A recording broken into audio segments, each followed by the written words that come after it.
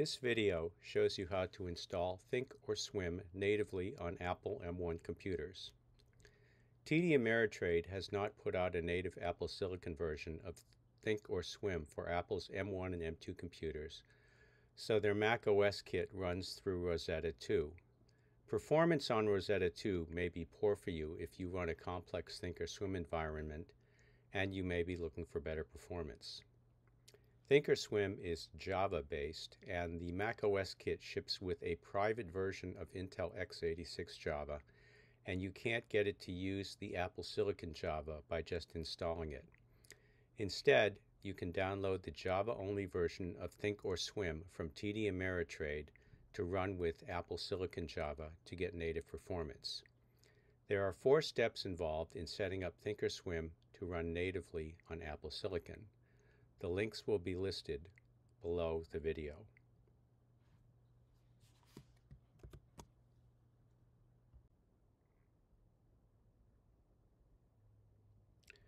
The first step is to download and install Azul Java 11 LTS, macOS ARM 64-bit V8.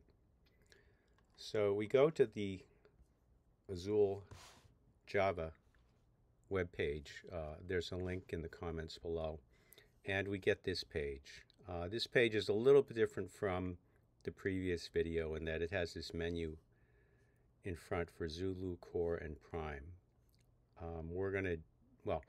Just a note, the Prime basically has optimized Java, and I looked into it, and it's only available for Linux, so it doesn't affect us for Mac OS, but hopefully they'll put the optimizations back into the Mac OS version eventually. So we click on Download Now,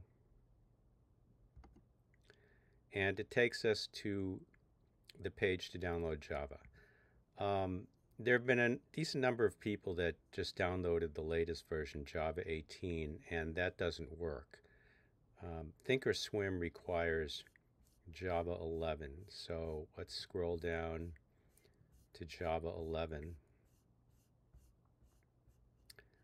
and Java 11 LTS. We will look for Mac OS.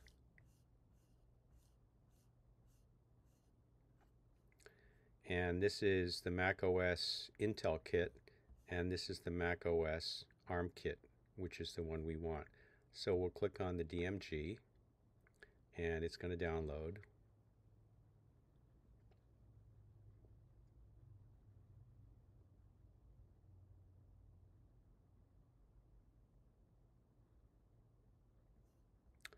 We'll click on that and double click the package.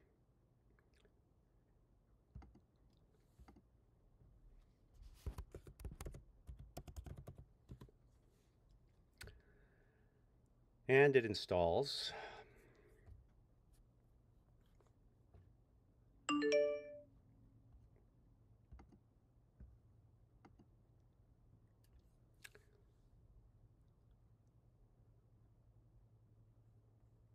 So we're good to go.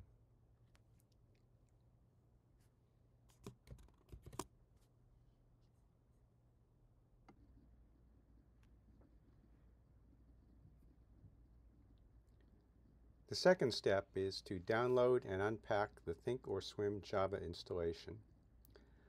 So go to the Thinkorswim download page, and the link is in the description section, and scroll down to the section at the bottom titled All Other Users. So let's just go down All Other Users, and then click on the Install Thinkorswim button, and it downloads.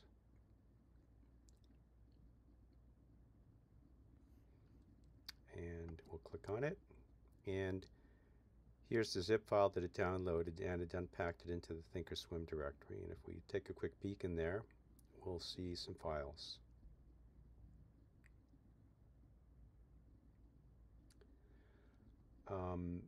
It will unpack it in your download area by default. ~/downloads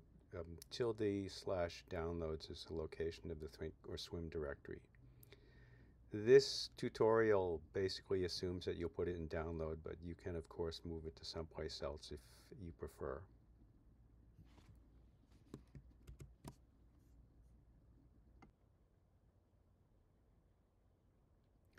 third step is to manually install Thinkorswim. So open the terminal window. I'll show it this way. Go to Applications, then Utilities, and then Terminal.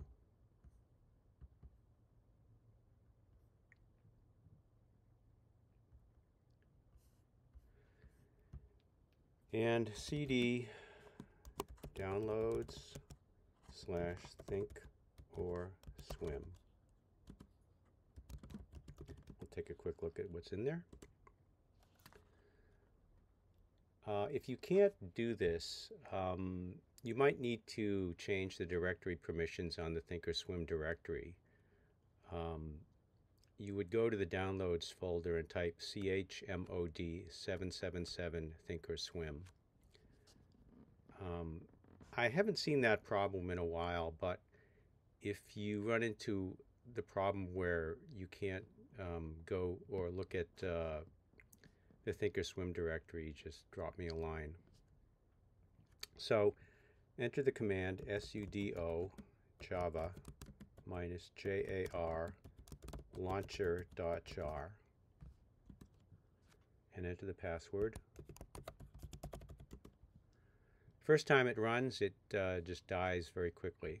Run it a second time, and it'll bring up this Thinkorswim display box and then die. Run it a third time, and it will bring up this box and sit for a while and then die.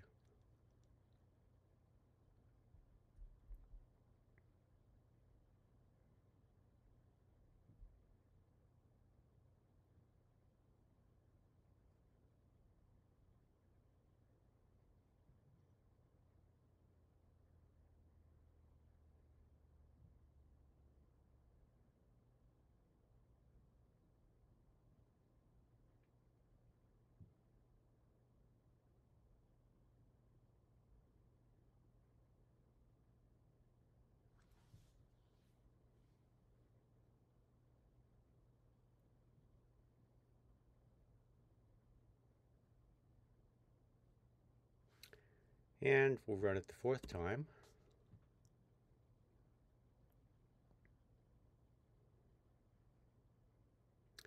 And there we have the login window.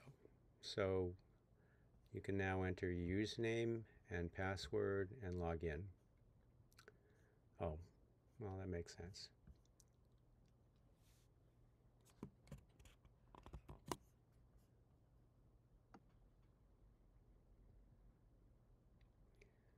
The fourth step is your daily run. So the first startup is you just enter that command again, and you enter your password. It didn't require my password because if you run the command a certain time after you've already entered a password, it doesn't ask you again. And then you enter your username and password and you're good to go. So the way you run it each day is you bring up a terminal window, you type in the command, enter your password, and it runs. Many have asked for an icon. I've looked into doing that. I have not found a way to do that, although I think one or two other people have found a way to do that. I had expected Ameritrade to have a solution for this by now, because it's been running this way for quite some time, but if they don't do it in another couple months, I'll look into a way of doing a startup icon. In general, if you have problems, you can just post a comment down below and I'll try to address it in a timely manner.